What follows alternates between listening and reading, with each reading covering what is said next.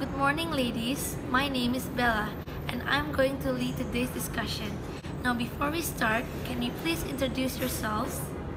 My name is Angie. My name is Tasya. My name is Joanna. And my name is Dan. Excellent. So let me start by saying welcome.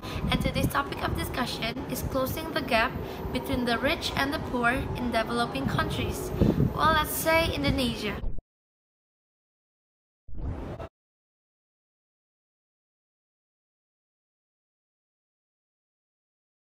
So, who'd like to go first? Miss Angie? Okay, I'll start. So, poverty is a severe problem in Indonesia. There are about 9.8% of poverty in Indonesia, and there are many people who live above the line of poverty and vulnerable to fall into poverty. According to statistic data, there are about 28 million Indonesians that live 293,000 rupiah per month. True. With such small income, the minimum average spending of Indonesian for daily basis is 500,000 rupiah a month. Minimum.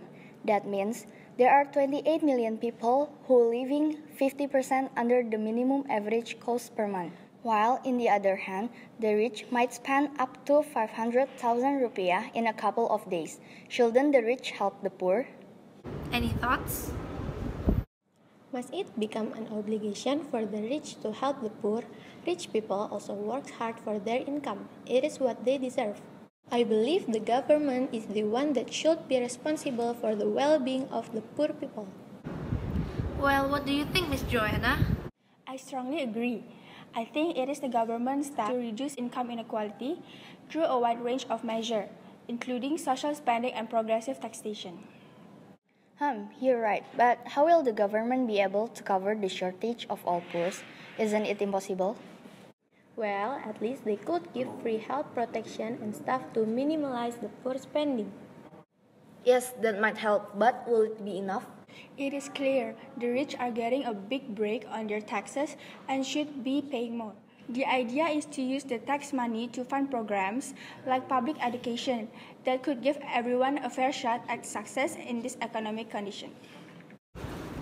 Okay, well, great. I can see that we all have reached to a decision. After the long discussion, I can conclude that each and every one of us are very concerned about the high poverty rate in Indonesia. And thus, it is not the rich people's obligation to help us close the gap between the rich and the poor, but it's definitely the government's.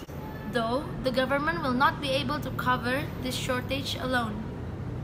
Well, in that case, giving social and health protection, giving taxation policies, labor rights, and minimum wages might be the perfect solution to reduce these gaps in Indonesia. Also, we have reached to the end of our discussion, and first of all, I'd like to say thank you to each and every ladies who have joined me today, and I'll see you next time.